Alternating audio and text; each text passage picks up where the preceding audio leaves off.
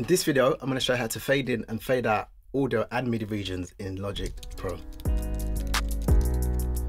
What's going on? It's Casey, welcome to my channel. So I'm going to show you how to fade in and fade out an audio region first. So let's start off with the audio region. I've got this mix here that I've been working on for an incredible artist. There'll be a link in the description to check out his music if you like that sort of thing. So I've got this audio region here. I've already cut up some of the vocals. So I'm going to listen to this section here. Then I buried it. Growing up, I used to give it. Now I act like I don't, but I maybe do just a little bit. So I just made it a clean version. And if you look here, this would be the perfect place to create a fade. If you want to cut a selection, my favorite is to use the Marquee tool. And I've made that my second choice after the cursor. And all you do is press Command, find your spot and click. Double click and make your cut. So let's fade that little piece out there. We're going to use the fader tool. No shit, Sherlock. There's a couple of ways you can get the fader tool up. You can go up to your selection and you can choose the fader tool, which is this one here, fade tool. But I like to use shortcuts, and the shortcut for that is T, which will bring up all your tools, and then A. So then you just hover at the top corner of the audio and this will create a fade. You can create the fade however long you want it to be. Small fade or a really long fade.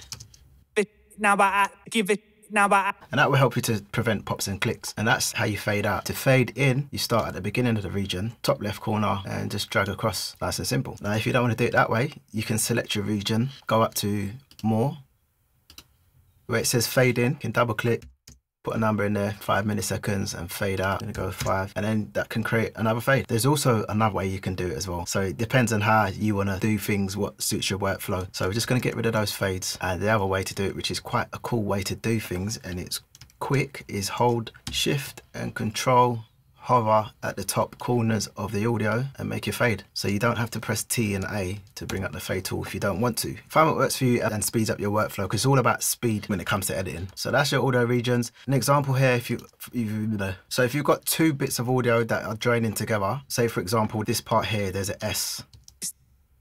The S's normally look like American footballs. So you selected your S and you want to bring the S down a touch, and then you might bring it down with your gain. But then you've got the two parts where the audio joins. You can create a fade, a nice crossfade. Select your fade tool again and then just create a fade, crossfade in between. So that'll prevent any pops or any clicks from happening in between them two parts. I used to give it. So we can bring that S down a bit more. Growing up, I used to give it. Now I act like I. And maybe create a little fade on that little end piece, and we're good.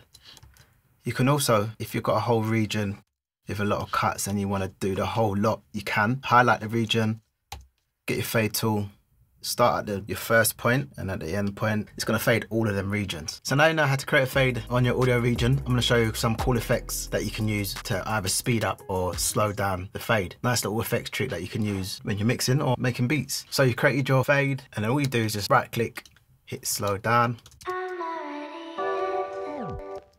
Nice. And then you can also speed up as well. So you created your fade to speed up. Right click and then hit speed up, and then that will speed up. So as if a record's starting. And we create a little fade there to slow down.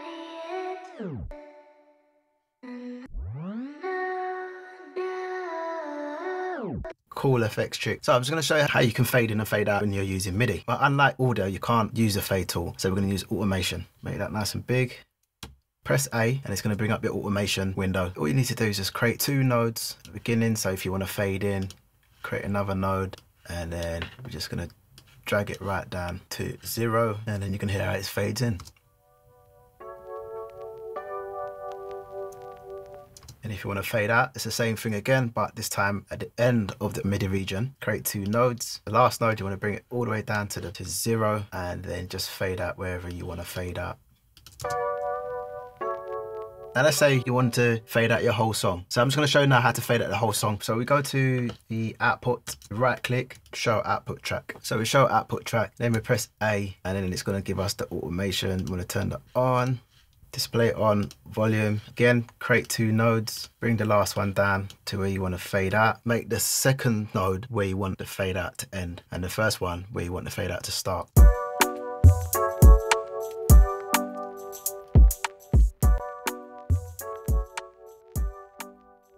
So if you press Shift and Control, or T and W gives you this tool where you can create a curve. You can create all types of curves, so it doesn't sound so linear. It's like a more of a gradual process.